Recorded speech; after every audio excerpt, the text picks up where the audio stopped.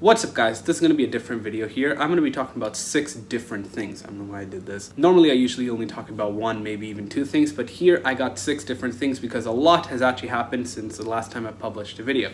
So, number 1, Neuralink, and I'm going to be talking about what the importance of Neuralink is going to be. 2, Giga Berlin and what updates it has gotten. 3, I'm going to be talking about the new Autopilot software. 4, I'm going to be talking about the split, the stock split that actually occurred and how it impacted the stock. 5, how Tesla is going to be handling the S&P 500 inclusion. And number 6, something very neat, a new factory at a new location that might actually be coming. And obviously all the timestamps will be in the description below if you want to skip over some parts.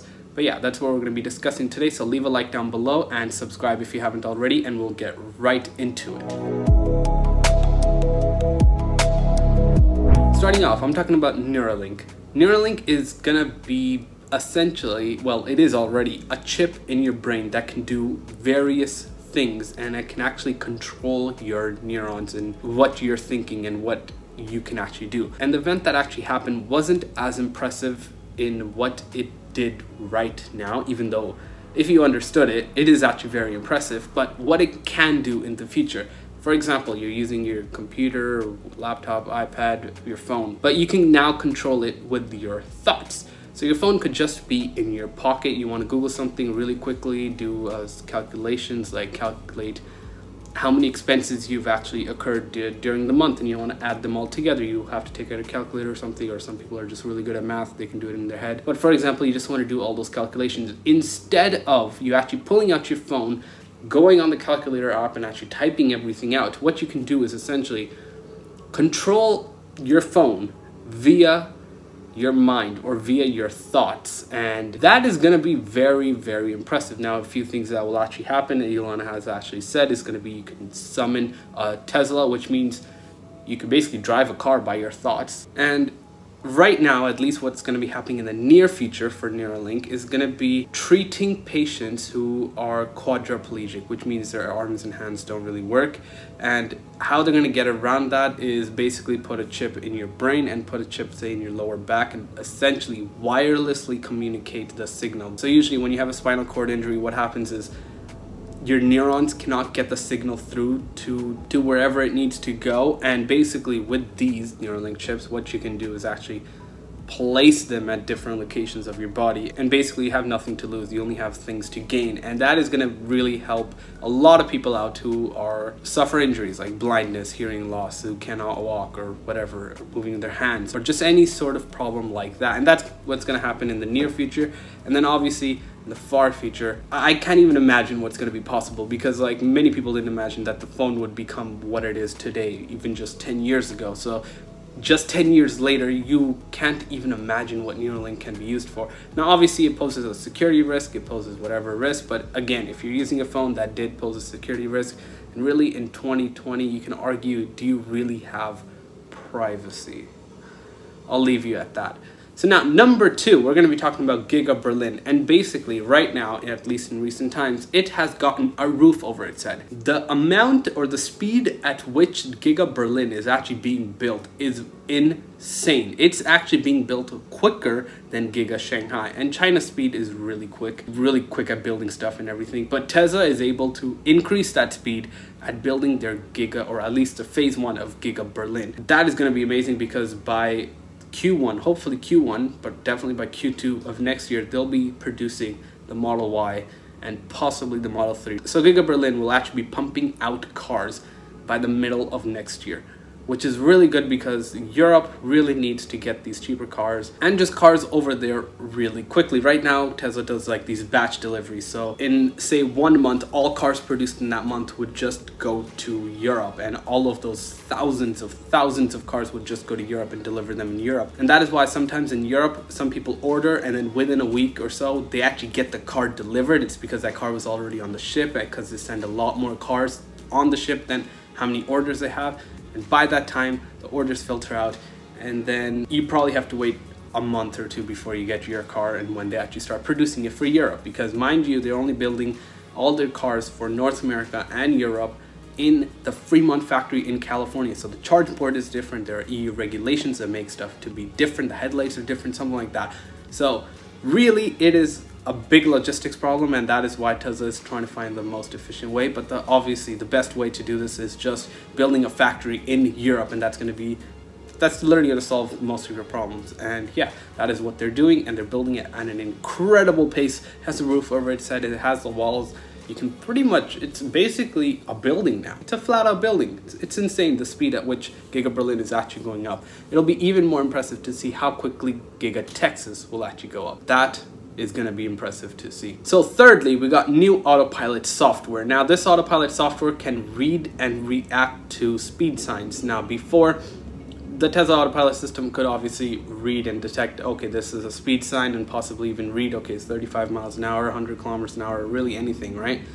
But now the Autopilot system can actually read and react to the speed sign. So when you're driving on Autopilot, normally what happens is Autopilot takes the data of the speed data on the road from GPS, and sometimes that speed data is not updated, or there is construction, and normally in construction you have these temporary speed signs. So now what Autopilot would do is read those speed signs and react. So say there's construction going on the freeway, for example, speed limit 65, 70 miles an hour, but because of construction they limited it to 55, 50 miles an hour or something like that. What's going to happen is that the Autopilot would read, okay, the speed is actually decreased here, and now the speed is actually 50 miles an hour, 55 miles an hour, or whatever the case may be. And so it will automatically slow itself down, and obviously you can set your offset on Autopilot and slow itself down and get you through. Otherwise, before you had to manually slow yourself down, but here it can do it by itself. So that is a really impressive feature, and obviously this solves pretty much the entire highway issue.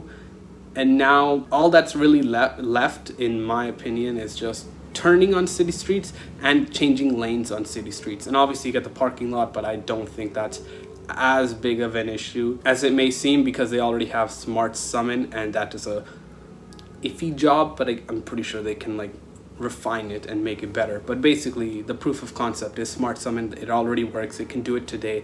The cameras can read the actual parking lot, the lanes in the parking lot, and park itself. So really, I think Autopilot is advancing really quickly, especially since the rewrite is coming, and the rewrite is supposed to introduce a lot more neat and better features and just make it more reliable. Yeah, I think we're here to full self-driving. I think it's here. Now, number 4, we have the Tesla stock split occurred, and it actually went into effect yesterday. Yesterday, the stock was actually trading on the stock split basis, which means that the stock actually started the day off at around 450 bucks or something like that, and it ended the day off at around $500, at an all-time high of $500. Pre-split, this would be $2,500 a share. That is a big jump, and I'm guessing a lot of people were actually waiting for the stock split to actually happen, and one of the main reasons for this is so that a lot of people can actually go in and actually buy the stock, and maybe some institutional investors also bought the stock because the volumes yesterday were crazy. Now, of course, the stock split happened, there's like more news to it, there's probably something that's happening, a lot of retail investors probably got into the stock, and overall it's been a great day. Today the stock is actually down slightly, it's down about 1 to 2%, but that's not really a big worry because this stock is outperforming everything. And obviously you can actually debate whether it's a bubble or not, or whether the stock will come crashing down, or if you want to wait for a dip. People have been waiting for a dip since like April. I don't know. It's your personal opinion, it's your money, whatever. You can do whatever you want. All right, now the next news is carrying forward from the actual stock. It's that Tesla will raise $5 billion for the S&P 500 inclusion. So when the S&P 500 announces that the inclusion will happen and that they will take Tesla in, they have to buy something like 120 million stocks or something like that, something crazy. And what Tesla's gonna do is they're gonna dilute the stock by raising $5 billion in capital. What that means for you investors is that $5 billion worth of extra shares will be issued to retail or institutional investors as common stock. And the dilution of this is only 1%. Just to give you perspective, yesterday the stock went up 12%. So really, you're looking at a net gain of 11%. I'm not going to complain. And it's obviously better because Tesla has actually said it takes about $1 billion to make one Gigafactory, and with a $5 billion capital raise, they can pay off some of their debts, they can produce more factories, announce more gigafactories. And this comes down to my next point here, the last point, the sixth point we have here. Tesla might be opening a factory in India. We don't know how true this is. We don't really know if it's actually going to happen, but there is a high possibility that Tesla will open a factory in India. Tesla is not in India. They will want to get to India, and I'm highly confident that Tesla will eventually come to India. I just don't know when. And based on the news, it could actually be that Tesla might be entering India probably by the end of this year. They might announce a factory being opened or being built in India, and it's also likely, by the way, not only in India, it's also likely that another factory might be made in, say, the UK or other parts of the world. We don't really know exactly yet. Nothing official has actually come from Tesla or Elon Musk. This has all just been more speculation, and that is why I put it last, because it's pure speculation. There's really no ground proof we can actually go based off of this. So Tesla factory in India, there's a possibility. Obviously they want to get it to India. It's not like they just don't want to come or build a factory in India, or they just don't want to capture the market share or anything.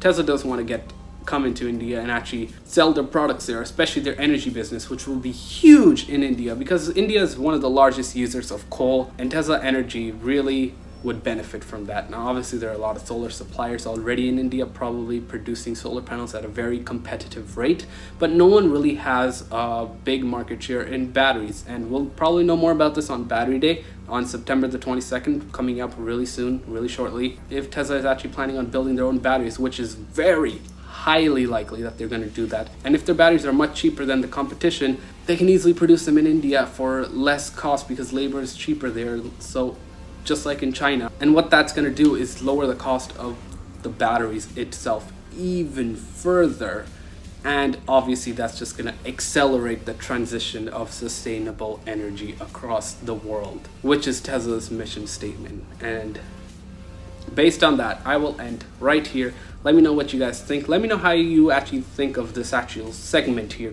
when I combined a few news, because I didn't really think all of these news pieces, except for maybe Neuralink, were actually big enough to make an entirely new separate video. So I just combined all of them into one, and I haven't published a video for like a few days, half a week or something. So that's why I wanted to get one out as well. So yeah, what do you guys think of this? Do you like this? Should I make more? I don't know. So let me know in the comments down below, and I'll talk to you there. All right, peace.